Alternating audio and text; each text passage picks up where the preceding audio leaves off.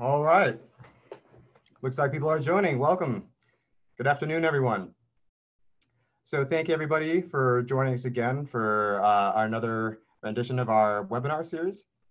As a reminder to everybody, and for those of you who are new, the InsurTech program at Plug and Play is starting a weekly webinar series to kind of keep everybody up to date on some of the trends that are going.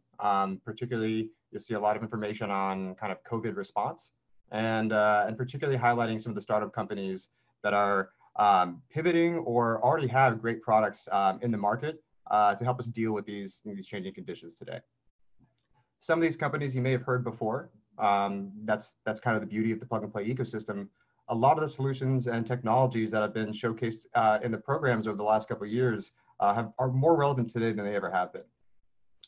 You know, an important element of innovation or investing or being an entrepreneur to build a product, you know, timing is unbelievably important. It's one of the key factors of deciding when you're going to pilot, how you're going to pilot, you know, what's right for the customers. And that timing is always going to change, and there's always different factors that are going to influence that.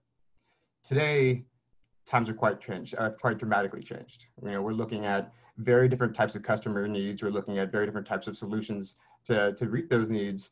And more importantly, you know, just the global business world is changing at a rate that we've never seen before. However, I think we're surprisingly well prepared for it. And I think we're going to find that this is a real conduit to create lasting positive impact with the technologies that we've been exploring for years now and truly believe in. So today we have a number of different topics that we're digging into, but we are focusing on the life and health side. One of the trends you'll see in this webinar series is every other week we'll be switching between P&C and life and health. Many of our partners do both, so we'd love to see you guys on a weekly basis. There's also quite a bit of learning to be, you know, from the adjacent product lines and industries that are really important for us to extrapolate out and figure out how we can implement similar solutions for our customers. So today, we have a couple of wonderful speakers. We're digging into the life insurance value chain, and a number of the startup companies that will be presenting will be showcasing how they are implementing unique solutions along that value chain, and together how we can kind of repicture what life insurance might look like, you know, 5-10 years from now. To start us off, we have a wonderful fireside chat with a good friend of mine named Robert McIsaac. I am lucky to call Rob friend for about 4 years now. He was a very early mentor for me in the insurance industry as I was learning, and quickly we've become fast friends and spend quite a bit of time brainstorming on what the future might look like. Sometimes complaining about the industry not moving as fast as we would like, and really, I think few people have had as much influence on the digital transformation of the insurance industry as Robert McIsaac has. So with that, Rob, I'd love to introduce you and have you share a little bit of background on yourself and what Novarica does. Well, thanks, Hutch. It's great to be with you, and greetings from Andover, Massachusetts, to all you out in California. Great to be here. Obviously, we're living through very interesting times, which sort of taxes my ability to understate things. But I think it's also a fascinating time for our industry, insurance, and for people to be thinking about what the near-term future might look like and how it's going to be very different from what we've just come, but nevertheless may be a reflection of some acceleration of things, as Hutch was describing. So a little bit of our background. Novarica is a technology research and advisory firm.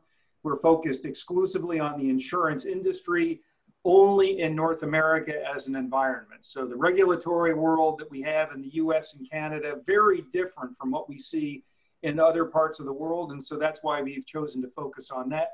And for us, insurance is all forms of life insurance, group life, voluntary benefits, worksite, all the various forms of property and casualty insurance, wealth management, retail broker dealers. The only thing in insurance that we don't personally really focus a lot of attention on is big H health insurance, as has been part of the US following healthcare reform 1990 style. Although oddly enough, I actually started in that business, so we do have experiences that we can tap into there. We have 350 or so North American carriers that are part of a research council that we manage, which is a hub and spoke networking model. We keep all of the carrier participants anonymized and promise confidentiality on all the information we gather, but it provides us with an incredibly robust body of data that's reflected in the material that we publish into our research library. And we have about 130 carriers that have advisory agreements with us. And that's much like a retainer fee with a law firm, where effectively we become part of their team from a strict strategy standpoint. We like to say historically, we don't happen to be in their home office environment unless they ask us to be. Technically, that's still true, although right now everything is virtualized. And as you can probably imagine, many of our carrier clients are leveraging us even more than they typically do, which in some ways is a very silver lining for us that's coming out of what is clearly a very challenging and difficult and unprecedented time personally and for the industry. Just my background, I've been at Novarica for about 8 years now. I've got responsibility for, I like to say, everything that isn't P&C. That actually falls into my world. But as my background illustrates, it's pretty broad. I've spent more than 30 years in industry before joining Novarica, typically in senior leadership roles in the technology worlds. So I ran the original e-business development group and the innovation center at Prudential Insurance at one point, for instance. I worked in group insurance, voluntary benefits there. I worked on the investment side, went over to Guardian Insurance later, was the divisional CIO responsible for all their retail investment businesses, was the enterprise CIO at a worksite and voluntary benefits company called Pencorp Financial. Also was the enterprise CIO for First Citizens Bank, which was a top 50 bank, still is a top 50 bank, but I was there during the financial crisis, which, as you can probably imagine, led to some very interesting things. We were a healthy bank during that period. So we did 9 acquisitions in 18 months. That taught me an awful lot about the FDIC and the Treasury Department, who we worked very closely with. And then I wrapped up in terms of working in insurance companies by running the business transformation office at Nationwide Insurance in Columbus, Ohio. So I actually have more than a little bit of experience in the P&C world as well. And I got every one of these gray hairs, as Hutch has heard me say, the honest way, the hard way. So great to be with you today. Awesome. Well, thank you. Yes, I probably started getting grays the day after I met you, but I think that's part of the earned stripes of the insurtech space as it is. Yeah, good news is it's not contagious. Yeah. Well, so you have obviously a pretty large background, particularly on the technical side. Obviously, through the Novarica Research Organization, you guys have a unique perspective across what's happening on many carriers, kind of coming to you with unique problem statements. And so I just kind of curious, my quick pulse check, how is the industry responding? Did you think that they were well prepared for this type of scenario? Even from a technical standpoint, you were kind of responsible for putting a lot of these systems in and kind of creating that future capability to handle these types of things. How has the general response been over the last few weeks in your ecosystem? Yeah, so it's an interesting question. Of course, there isn't a singular answer to it, but I think that the answer has been, at least in terms of being able to survive the original work from home mandate all of a sudden, the industry has actually done surprisingly well. I think some of the carriers we've talked to have actually been surprised themselves at how well they did with it.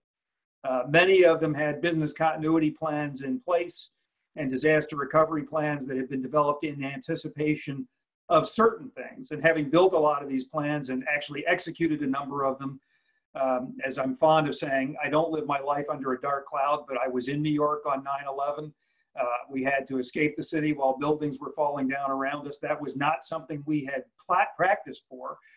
But the business continuity plans that we had built and practiced gave us the mental shelf space to focus on things that were new and different, because the basics we got down pretty well. And I would say most carriers have done a pretty good job of getting up and running with people working from home.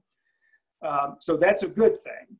I think that the other elements that start to come from that are that some have been pleasantly surprised that plans that were really set up to allow people to work from home from 2 or 3 days have now allowed them to work from home for a much longer period of time, and may well have to be there for a much longer period of time. And so those organizations, I think, are going back and revisiting with some of the things that were foundational assumptions in the work from home strategy. So for instance, VPN capabilities were pretty important. VDI capabilities were pretty important. Did they have sufficient bandwidth for that? And in many cases, the answer was no. And so they've had to go back and fix some of that. The idea of VDI or visual desktop technology is great until the desktop you're virtualizing has a problem. So they've realized that now they have to periodically send people back into the building to reboot machines. One of the dirty little tricks about VPNs we've also discovered is that in order to patch them, you have to actually reboot them periodically. And this is a time when security is a bigger issue. So organizations are having to come up with game plans for how they're going to adjust that. So those are straightforward things. I would say that another aspect of it is that this has exposed companies that had not fully digitized many processes to things that they had really not thought through, right? So they digitized part of the new business process, or they digitized part of the customer service experience. But one of the things that actually happens is that periodically paper gets printed out and somebody has to go fetch that. Sometimes that paper is in the form of a check. So somebody needs to go check that out, pun intended, pretty quickly. Those become the kinds of things that highlight where there are new problems that may well need to be addressed in the not terribly distant future. I think there are also some happy stories in that, right? So one of the things that we see is it's a very uneven experience in terms of where carriers are right now. One carrier that I talked to began a digitization journey 6 years ago with a data strategy. They digitized a lot of things that allow them to do things like accelerated underwriting, electronic applications, electronic signatures, electronic delivery, but they had never ratcheted things up and say you have to use these things. So in that particular carrier's case, they were running along at about a 30% adoption in February. By March, they were running along at a 90% adoption. Last week, I got a note from the CIO saying we're at 100% and we are never going back. And they set 3 record sales weeks for life insurance for all time for them in 3 successive weeks. They've said their home office staff is actually more productive working from home than they were when they were working in the office. And they've actually constrained new business sales because they're not wanting to outrun their capital base. Well, that's a pretty happy story. I've actually talked to another carrier who shared something very similar, but that's not a universal story. So I think one of the things that's highlighted here is that we may have a world of haves and have-nots on some of these things. It redefines some of the competitive universe. And so it's going to be very important for people who already have those capabilities to not let up, keep their foot on the accelerator. And for those who are playing catch up right now, to frame a strategy or a game plan that's going to allow them to do that. Because the one thing we know for certain is we are never going back to February of 2020. Whatever new normal we face in the future, it's not that. And I think that's really key as people think about digital capabilities right now. Absolutely. So that's actually an interesting concept. So we had a very different strategy in 2019. When we were looking at 2018, you and I had a lot of talk about this. It was very clearly P&C focused, right? We were a lot of our clients are coming in saying, you know, where the disruption is coming from the auto industry, it's coming from these kind of traditional product lines. I think you and I felt pretty differently. 2019, we really saw the life insurance industry engage. We saw a lot more digital technologies being involved. We saw more startup companies receiving funding. It was working, you know, kind of in this network of plug and play where we saw the life insurance side really start bolstering up, and we were excited to see that learning transfer. Obviously, this has changed a lot again. However, a lot of the technologies, even some of the ones we're seeing today, you know, have been in our programs for years. And a lot of these technologies are just as relevant today as they were 2 years ago when we first started looking at them, although the priorities may have shifted. So curious from your perspective, you know, what were some of the big kind of product differentiation initiatives that were kind of being pushed in 2018, 2019 in the life insurance industry? And do you think that, you know, we're just accelerating the time on those processes, or do you think it's actually changed in light of new events? Well, so it's a great question, Hutch. I actually think it's both of those things, right? And I'll unpack it a little bit.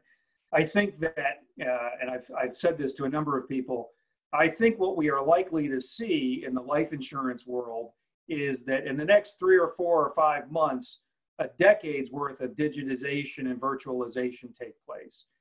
Because I think there is both a recognition suddenly that it is the art of the possible. It is a competitive positioning because others are already doing it. And because in some cases, companies have already identified the fact that the things that they thought of as being impossible to do back in February turned out to totally be possible, as long as you were willing to blow up or blow past some of the things that were internal constraints. So it's a simple example, but one of the things that we heard from a number of our life carrier companies was that They knew that they needed to get more video capabilities and virtual capabilities in place for their home office environments, and that extends out to the field. They had plans that were going to take them 9 or 12 months to roll out things like Microsoft Teams or some other video-based capability. Turns out you didn't really need 9 or 10 months. It turns out you could do it in 2 weeks if you had a reason. And it turns out now they've had a reason. And we hear from these companies that their business partners come back and say, you know, the IT guys suddenly are heroes because they were able to do some of this. So I think that's an example of sort of reframing how people think about this.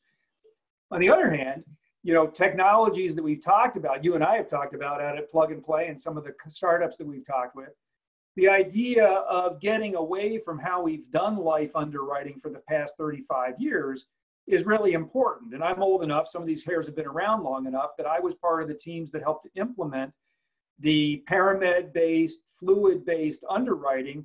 Many people don't even know why we do that, but that was a consequence of the AIDS epidemic in the mid-1980s. And we suddenly woke up one day and realized we had no idea what we were underwriting. You had no idea where you were going. It's like driving along on an interstate highway at full throttle, and then somebody suddenly shut the lights off. So we had to find a new way to do it, and that was the way. Well, it turns out that way doesn't really play in a world where you can't go visit people. My suspicion is the last thing in the world that anybody wants is a paramed to show up to draw fluids. And in point of fact, we already knew that people who were the younger half of the Gen X generation and millennials had no interest in that anyway, which is, I've somewhat tongue-in-cheek said, the life insurance industry has really never figured out how to sell anything to anybody born after 1975. And if you don't believe it, just look at the LIMRA data, right? So now, we knew that that group would not do those things. And in fact, in many cases where they did have life insurance needs, and they do have those needs, they were pivoting to voluntary benefits, worksite capabilities, group insurance, where you kind of had a different paradigm for how the insurance played out. So now, suddenly forced into a world where parameds don't seem to be part of the future anytime soon, and good luck getting an APS right now, thinking about different data sources, thinking about data enrichment, thinking about how to do things differently, which is exactly what this other carrier that I described is doing, right? So they built these capabilities out and they were exercising them lightly. They just went from a quarter throttle to full throttle essentially overnight.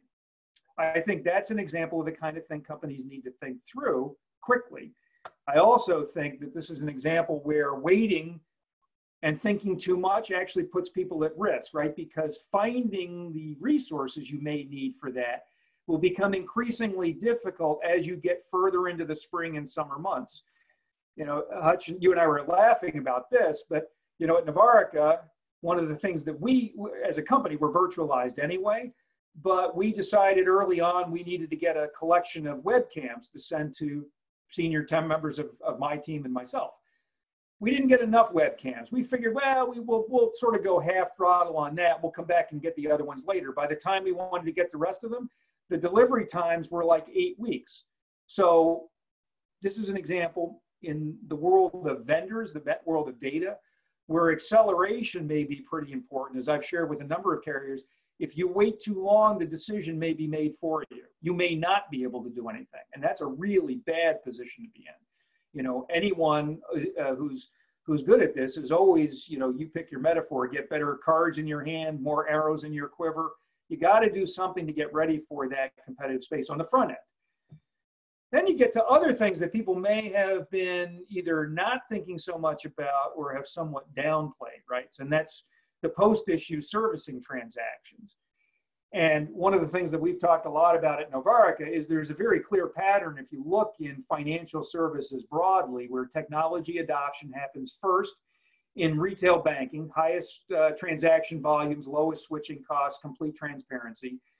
Wait 5 years, those things migrate into the insurance world, always personal lines, property and casualty insurance, again, high transaction volumes, low switching costs, complete transparency. Wait 5 more years and those things migrate into the life insurance and related lines world. So as a consumer, I was watching this. My banks, both of them, immediately were sending me relevant information, updates on their mobile capabilities. They changed business rules to make my life easier. My auto insurance companies, similar things, slightly slower cadence, right? Lower transaction volume, so it fits perfectly with the pattern I would have expected. My life insurance company, I got a lovely email message that had been ghostwritten by the CEO along with a phone number. And that was the last time I heard from them. That doesn't work in this world, and it's really stark how it stands in contrast. So I think what many life insurance carriers are going to find is that getting back and figuring out how to digitize some of that post-issue service capability is going to be really important. That's going to focus on allowing people to do things on their own. Oddly enough, self-service is the best service. It's also the cheapest service to deliver. I think it's going to tell people a lot about transactions that people are willing to do, which over time helps to perfect the internal data. And I think data strategies are absolutely critical to this. That's one of the things we talk a lot about, is that digital strategies are fantastic, but if they have bad data underneath them, they're bad strategies because they'll create a very unhappy experience. So you have to do those things hand in glove. And I think the carriers are going to find that that allows them to do a lot of things that they might have wanted to do anyway, like next best offers and a better understanding of consumers. You know, when I was in the banking world, we used to lament at the start all the regulatory things about know your customer, which is a banking series of regulations that came from the last recession. But as we looked at that, it realized the know your customer requirements actually meant that we, oddly enough, had to know our customers well enough to be able to also suggest other things that might be valuable and added for them. And I think this may represent a bit of a pivot point for life insurance companies where they may well have to get after that. And they also need to get after what they're doing with their agents, right? Because this is a world where as the products get more complex, it's an advised relationship.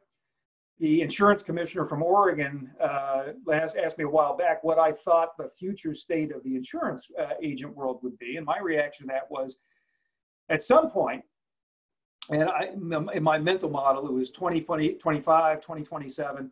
As you look at the demographic patterns, the average age of a life insurance agent in the US today is 60. What you're going to see at some point in the future, far fewer agents. They're going to be equipped with way better technology to handle much bigger books of business, and they're going to provide a lot more advice. And I would have, again, said that, you know, I think 2027 is a really good time to think about that. I actually think now, based on what we're seeing, that maybe 2022 is a really good time to be thinking about that. It's going to collapse that time frame. And I think for companies that don't get after that, they're going to find themselves in a non-competitive position, even dealing with their producer community. And one last thought on that, Hutch, before we get to the next question. We did a group event, not unlike this, for agents in the under 40 category. It's something that we're very interested in because of their drive for digitization. And one of the agents we talked to said, you know, the only reason I have to go into the office is to get all the paper that the carrier sent to me. I got to print it out, take pictures of it, and send it to my clients. Well, that's not a great experience. That's a very fixable thing. And I think it illustrates sort of getting after some of those back-end processes and understanding them a whole lot better. Absolutely. That was awesome. So I know we're running a bit short on time at this point, and I could talk to you all day like we have in the past. But just on a quick kind of wrap up, I'd love to kind of, you know, just get one kind of final point in. Obviously, the product of life insurance is changing. There's, you're talking about the front end and talking about the back end. But just on an exciting kind of note, you know, like, you know, in a future life insurance product, you know, what is a feature or a service that you know, are particularly excited about, or you see being a real differentiator in the next couple of years?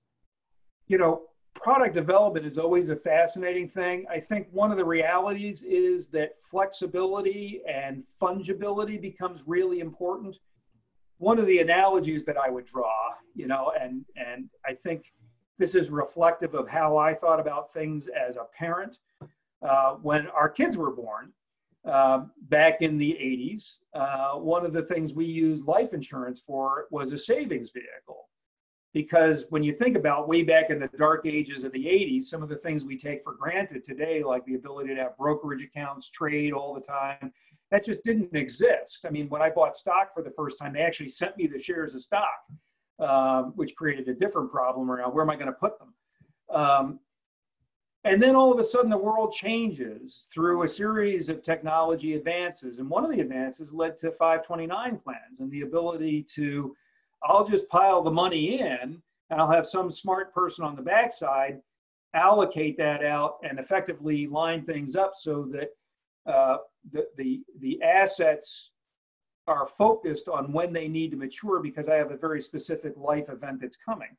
And we see those same kinds of things happening now in terms of retirement plans. Well, why not have insurance products that adjust and adapt as people go through different life stages? Why not have annuity contracts that or life insurance contracts that can effectively become annuity contracts or pension plans at some point in the future? So you save for one thing, but as you pass another life milestone, it automatically changes into something else. Obviously, there are a bunch of technical issues that go with that, undoubtedly some compliance issues, but I think getting outside of the world of it's a singular product that does something forever into a world where it's much more flexible to meet different life needs is going to be really key, Hutch.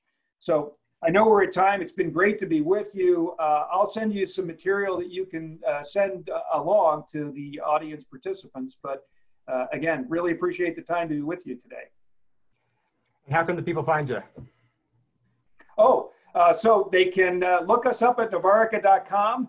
My email address is my first initial last name, so it's rmcisaac@Novarica.com, or they can call you and you can send the information along. That is absolutely true. We will be definitely connecting people up after this and sharing some of the recordings. But Rob, honestly, I learned so much every time we chat. You've been such a huge mentor and an asset to me personally and to the team at Plug and Play. So thank you again for everything. My total pleasure. Thanks a lot, Hutch. Have a great afternoon, everyone. All right. Thanks, Rob. Okay. Fascinating discussion. And I really encourage people to reach out to Rob. I think a lot of our partners actually might already know him. He's been to our events and, his groups come through with Plug and Play pretty frequently. But definitely a fascinating conversation every time. And I encourage you to hunt him down. Okay. So with that, we are going to transfer into the startup portion of our day. We've had a quite exciting conversation on the types of tools and the technologies that are going to be, really leveraged into the future of life insurance. But now we're going to take a shot at actually seeing it, actually hearing from the entrepreneurs themselves, and really looking at, how can we implement and scale this to create a more meaningful experience in the life insurance industry. As a quick housekeeping update, we did have one company that had a last minute complication. So Novarica will no longer be presenting. However, they are good friends of ours and we're happy to kind of share that contact information and introduce you over to Hari if you're interested in learning more. So with that, I'm going to turn it over to Rachel, our rock star on the startup ecosystem side, and we'll transition to the startup companies. Thanks so much, Hutch. And thank you, Robert. All right, well, welcome back, everybody. Excited to kick off the startup portion of our presentation today. Some quick guidelines just to wrap up. If you didn't join us last week, please remain muted until you are presenting. Remember that our startups do have Q&A portions timed into their presentations. And if you want to submit questions, use the Q&A bar at the bottom of your screen here, and we can answer those live. The chat feature for general comments and questions, and the poll that will pop up is a 2-minute warning to our startups that their time is running out, but it's also contacting information if you want to connect with that startup. So we'll be sure to, after the presentation, send out the recording and connect you accordingly. So without any further ado, we'll bring in our first startup. We have Novoic. Are you online? Nemo? I am. Welcome. Thank you very much.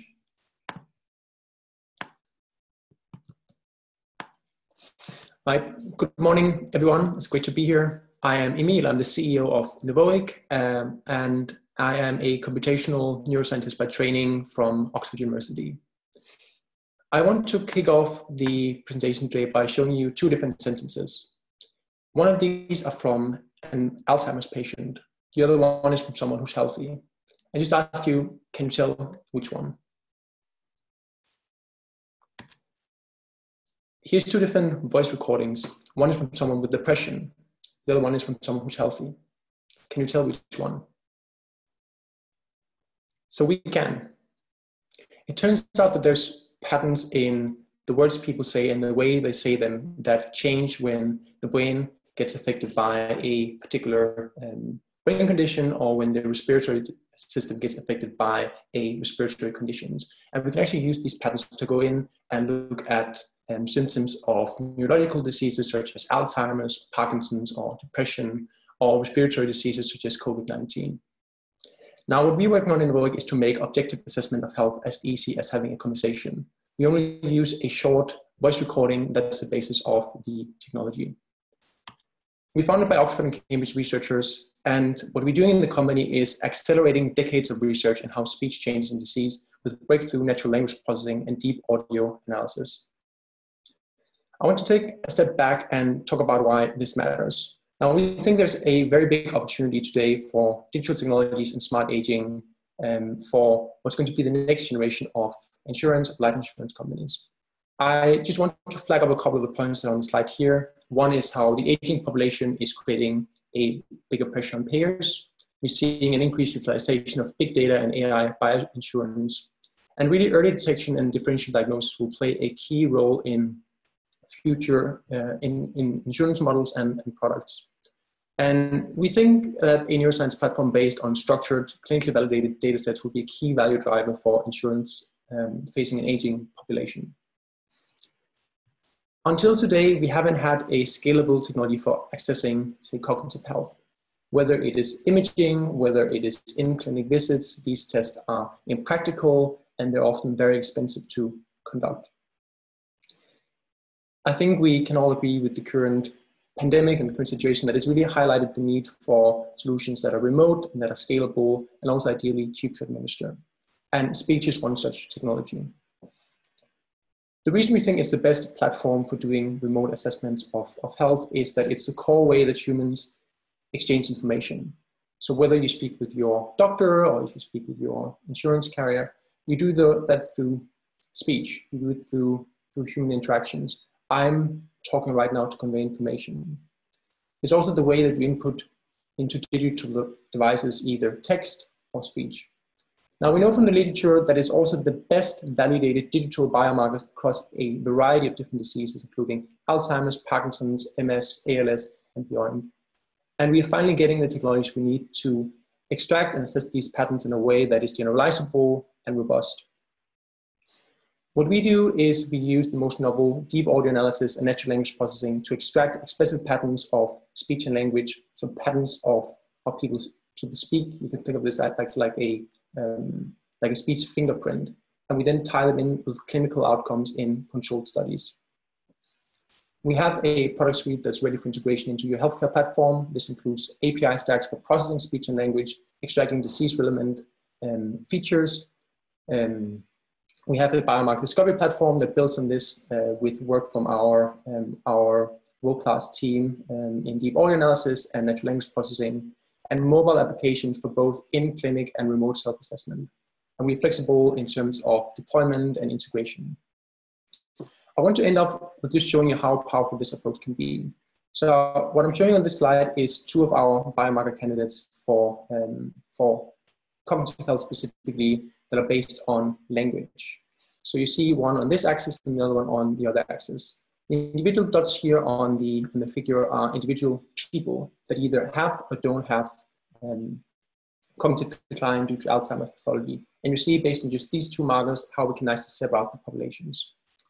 We've applied these particular markers in people going all the way back into their 50s. Another example is based on voice. So these are two of our vocal voice biomarkers that we use here to differentiate between people who are feeling normal and people who are feeling high negative effects. So they're feeling very down. And you see again, a very clear separation between the two different groups. This is one of those technologies that will be completely obvious in 10 years. If you want to work with it today, come and have a conversation with us. Thanks. Thanks so much, Emil. So a few questions while we have some time here. How do you measure accuracy and what are your results? So we what we generally do is we test out the vocal markers in controlled clinical studies, and we tie them in with clinical outcome measures. So that can be a score on a cognitive assessment, such as CDR for Alzheimer's, or it could be underlying biomarkers in a particular condition. We validate using, so accuracy measures are sensitivity, specificity, positive predictive value, negative predictive value, using sort of gold standard statistical methodology. I hope that answers the question. Great, thanks so much. And one more here while we have a little bit of time. This has powerful applications for the insurance industry. What are the HIPAA requirements? Yes, so I will prefer to follow up on that question offline if you reach out. We have done all of our business folks today in Europe, and I want to make sure that we have the right people from my team dealing with this particular inquiry. Great, thanks so much for your time, Emil. Thanks. Awesome. All right, next up we have Philip with KIT. Are you on, Phil? Hey, how's it going? I'm on. Great, how are you? Take it away. Okay, great. Just give me 1 second while I figure this out.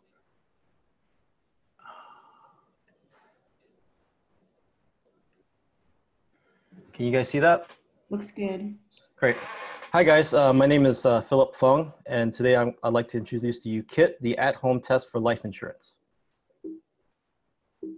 Excuse me. So over the past few years, life insurance has gotten dramatically more convenient for customers. Buying has moved online, the approval process has been streamlined. But one part of the life insurance buying process that hasn't changed for decades is the medical exam. The medical exam still requires a human to either come to your home or a customer to go to a clinic to get blood drawn. This requires scheduling, one-to-one interaction, and causes about a 30 to 50% drop-off rate in your insurance buying process. In addition, the current health crisis with COVID has made things even worse. Even though life applications have gone up, phlebotomy and one-to-one human action has become increasingly restricted and regulated. And this has prevented many applications from being underwritten. A solution that's frequently talked about when addressing this issue is around quote-unquote fluidless technologies, i.e. using historical prescription and health record data in lieu of the medical exam to gauge health risk. But even with this technology, even today, 90% of life applications still require a medical exam because this data is key to underwriting. We believe the future of life insurance goes down a very different path, and that solution is KIT. KIT is very much like Amazon for medical exams. A box is delivered to a customer's home and allows the customer to do a full self-test medical exam, including blood testing, drug testing, smoking, weight, blood pressure, and the customer sends back the contents to the lab for processing. It's better for the customer because it's one, safer. All the interaction is done without one-to-one interaction. It's more convenient. It can be done at any time without scheduling or taking time off. And in general, it's just a much more modern experience that brings life insurance buying process up with current times. We've designed a very beautiful customer experience to make this a delightful experience for customers. We use a combination of the latest state-of-the-art lab diagnostics combined with an intuitive and easy-to-use packaging and smartphone technology that guides the user through the process and also prevents fraud to give a modern and familiar experience that your customers will love. KIT is a complete one-to-one replacement for the life insurance exam, meaning we do all the major tests that an insurer needs to underwrite, including blood panels for the heart, liver, diabetes, kidney, to blood pressure, and even weight. So this allows an underwriter to use their existing tried and true actuary models with our KIT. Test processing is at the heart of KIT's DNA. We spent the last 2 years developing and staffing a CLIA laboratory from scratch, and that's where I'm sitting right now in our laboratory. Our lab has the highest certifications possible, and we're equivalent to a hospital laboratory.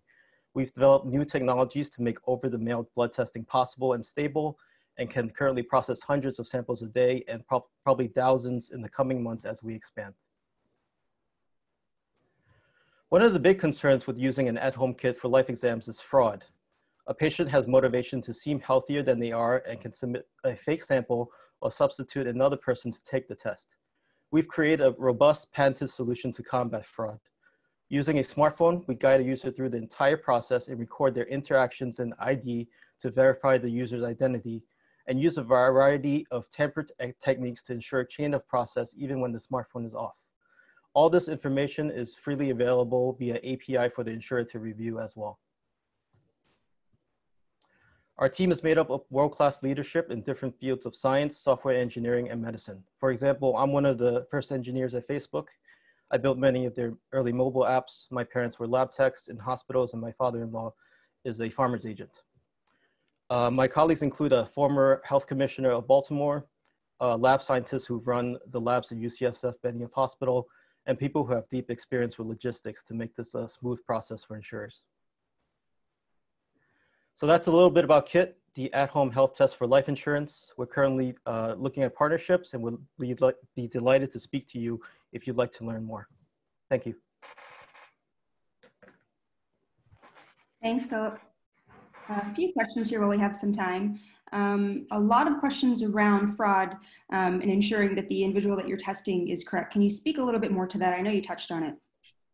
Yeah, so we spent actually a lot of time on this particular issue. Obviously, this is something that's dear in mind with a lot of insurers. So we have a patented process with a smartphone. So basically, when you first open the box, the first thing you take out is a smartphone stand, and you put your smartphone on the stand and you download this application that allows us to do basically like a guided video type conference with you. And that conference allows us to, one, verify that you are who you say you are using a variety of techniques and looking at your ID and things like that and comparing it to the video on screen.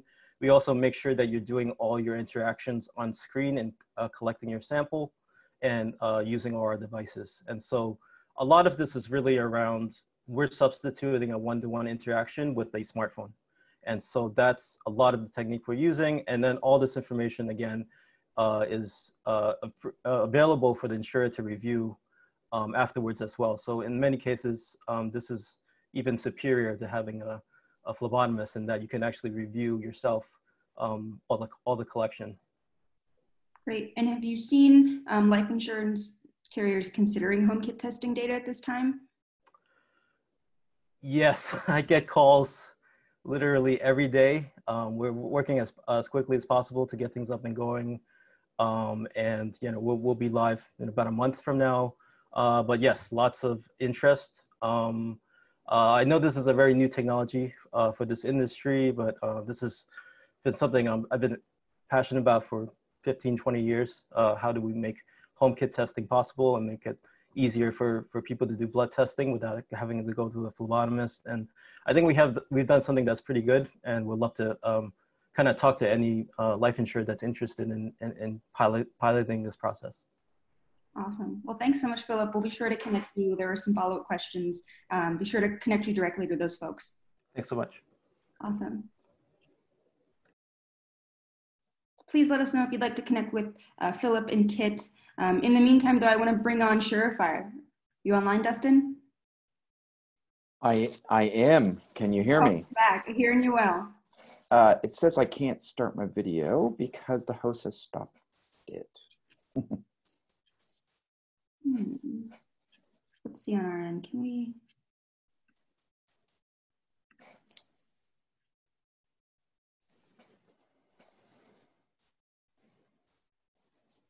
There we go. We see you now.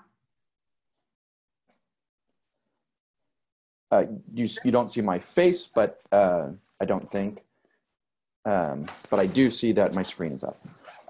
It's just saying I cannot start my video. Okay, we're in business. Hello, everyone. My name is Dustin Yoder, the CEO here at Sureify, based in just 15 minutes from Plug and Play. However, we have clients in 8 states, so we run around.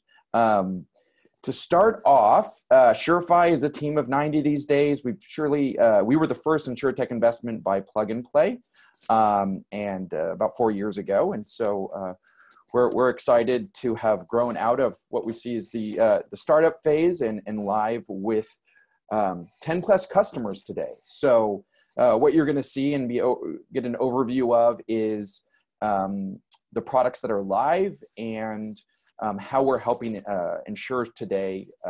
We have 3 of the top 10 in the US, as well as down to very small insurers. We can work with the whole gamut. I'm here to talk about 3 core problems today. Number 1, life insurers are struggling to sell digitally in an omni-channel capacity. This has obviously been showcased lately with COVID. Life insurers have little to zero digital interaction with their in-force policies post-issue. And life insurers are not enabling in-force customers to efficiently and most importantly, effectively and digitally service their policies after they buy. So if you really sum it up, we actually find that most insurers' capabilities look like the following. Yes, that is a white screen. And that's what we're here today to discuss. How are we making this so that an insurer can solve that? We have built the Lifetime platform. Lifetime Acquire is to enable omni-channel product sales through direct-to-consumer agents, call centers. Lifetime Engage is to engage that customer post-issue.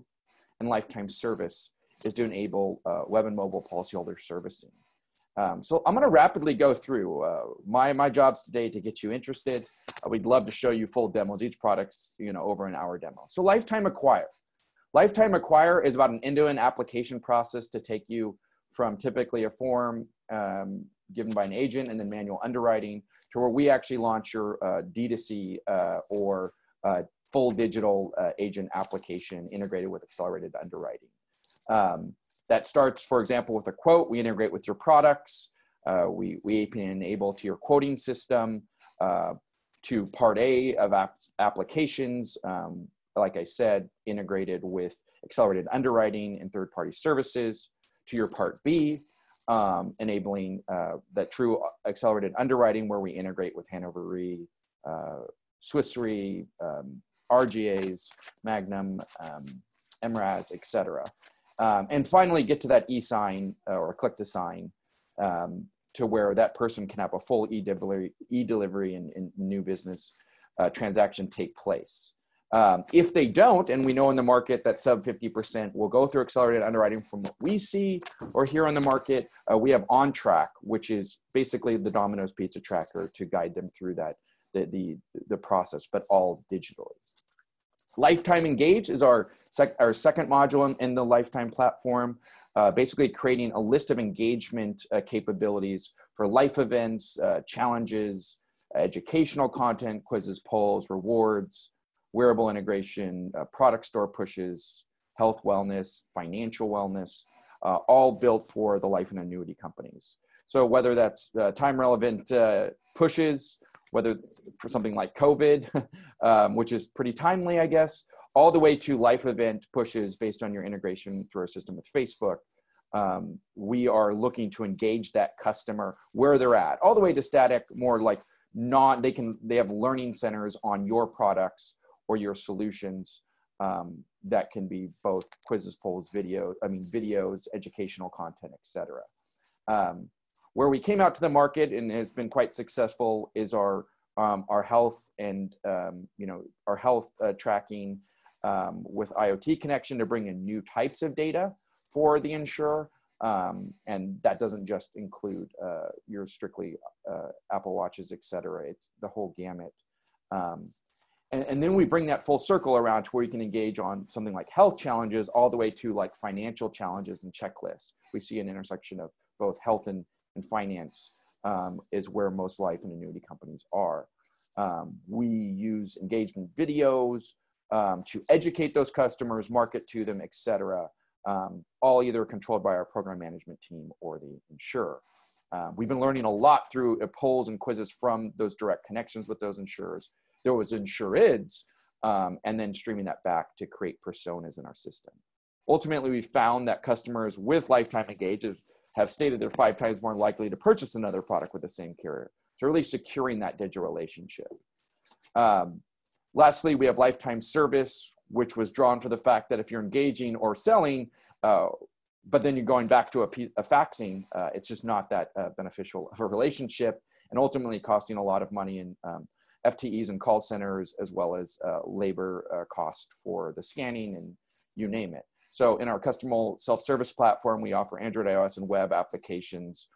Everything in our platform is fully white labeled to drive, whether that's the viewing of the application, beneficiary change, putting everything in one place, lapse notifications to drive up persistency, in which we saw 300% increase in lapse responses with our system, all the way to 1 in the morning changing your beneficiary or getting that yearly reminder to make sure everything's up to date.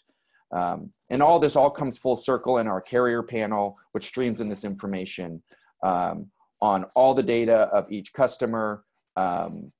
It allows you to configure the platform, manage the content, access controls, and a full list of integration partners that stream into the system. So you're getting that 360 view of those policyholders to then drive tagging, persona analysis, and engagement. You're able to configure and set up. Once again, we find that insurers like to use our program management team in the beginning, as they don't have these teams always set up. And then we help, and the insurer, anybody in the insurer can have access to the analytics and insights gained through the platform. This is a full stack platform hosted on AWS, but set up in individual instances to keep all data separate, and as we mentioned, white labeled. Thank you for your time. I'm not sure if I have time for questions, but hopefully that was a good overview. Awesome presentation, Dustin. Unfortunately, we don't have time for questions, but happy to connect anybody with additional cues to you and the team directly. Please let us know via the poll if you do want to connect with Dustin. Thanks again. Thank you. Awesome. And last but not least, we have Carl with Elagy. Are you online? Yes, I am. Can you hear me? Yes, hearing you well. Welcome back. Okay, great. Thanks. Let's see. Okay. Thanks for having me. I'm coming to you from my kitchen in Chicago, Illinois. Hope everybody's well. Elagy is a digital distribution platform for life and health insurance. And we're focused on, if you're a carrier, partnering with you in your distribution partners, primarily BGAs and IMOs, but also affinity groups and brands that are interested in selling life insurance, selling your products to their customers. So enabling distribution. We have both a direct-to-consumer platform that allows a consumer to go all the way through the underwriting process, through a quoting, approval, bind, and put in force with a credit card. And we have access and capabilities for a lot of the accelerated underwriting products that use third-party data in that process. But also we have more than 24 traditional products on our platform, and we've digitized those application processes in many ways. And then we have a Elagy Agent Cloud, which agents can sit on our platform and connect in real time with a consumer that's shopping online and going through the process. So the reason why we started Elagy almost 5 years ago was the fact that insurance consumer expectations are not being met, and that's still true today. They look for things that they're looking for when they shop elsewhere outside of the insurance space, which they find often, which are the quick process, accurate quotes, product choice. They expect you to use third-party data about them to make decisions, and they want to be able to talk to an agent when they choose to talk to an agent, and not talk to an agent when they just want to shop on their own, and obviously have transparent pricing and features. I'll just highlight 2 case studies here that use either our technology or similar technologies. First is, many of you might know about the Assurance IQ acquisition by Prudential. And Assurance IQ has very similar technology to ours in terms of distribution, but their business model is different. Direct to consumer, where we're a agent-facing technology platform. And really what they did in a matter of a few years was put lots and lots of agents and lots of customers on their platform in a very simple model that drove customers online to phone agents. And what Prudential's positioned to do is bring that to all of their career agents and expand their model. At Elagy, we started with AccuQuote, which is a large direct marketer of life insurance, mostly term life and final expense. And they utilize the Elagy platform to really change the game around their return on lead investment, more than 2 times ROI there, and they reduced their technology costs at the same time by almost half. And I would point out that in the current environment, they moved from on-site agents to off-site agents in a matter of 24 to 48 hours, because their agents were already on our platform and it was easy to transition off. And that's I think where we're headed in the industry, is to be able to do agent distribution remotely. So we're positioned to grow by providing really 4 digital solutions to IMOs and BGAs and others that are looking to utilize these emerging digital tools. We're partnering with a small number of carriers and integrating with them closely so that agents, again, whether they be individual agents, BGAs, or IMOs, can then utilize those technology integrations seamlessly. The 4 areas are to market and sell to the in-force customer base. Second, to provide a turnkey digital distribution model similar to Assurance, what Assurance has done to a large number of traditional distribution channels. And then enable automated case management and allow agents to submit digital applications through our software. So what we do in the in-force customer base is we analyze the list of customers and then provide targeted digital marketing campaigns to each of them, and drive them to an online platform to fill out an application and then send them to an agent when necessary. The turnkey digital business model allows you to put digital marketing dollars and agents on a turnkey platform that drives new customers and allows them to send them to your agents. Then automated case management, we essentially take the work away from case managers and focus them on the most important situations in the process. And then digital application submissions, we allow agents to utilize our digital tools to submit digital applications. I'm just going to, in the last few minutes, show you this in real life.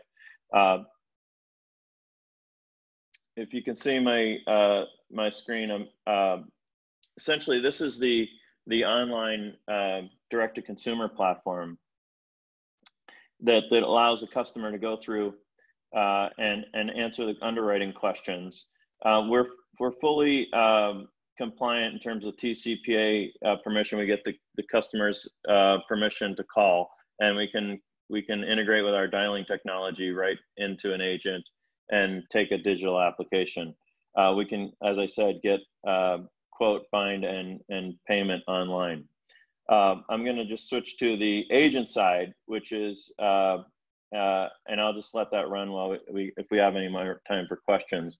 But that shows you what the agency sees during the process when an agent gets a call in and starts taking the application.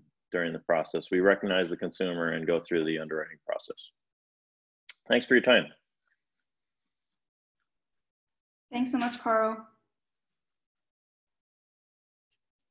Great. So please let us know if you'd like to connect with Carl and the team. In the meantime, want to turn it back over to Hutch soon, but thank you so much to our presenters today, and thanks all of you for tuning in. We hope that you'll join us next week, same time. Hutch? Awesome. Thank you so much, Rachel. Huge thank you to everybody on the startup side who presented, as well as Rob. It was awesome having you share some of your insights with us. It really means a lot to us that some of our partners are attending these things. And so we're looking forward to continuing this process. You'll see some interesting subjects coming up online. Feel free to reach out to Rachel and myself. And as always, a big special thank you to Fanley, Gina, Rachel. There's a lot of plug-in players behind the scenes that are keeping this thing moving forward for everybody. So, it's wonderful working with all of you, and we're blessed to have such a good team keeping the lights on over here at Plug and Play. So, see everybody next week.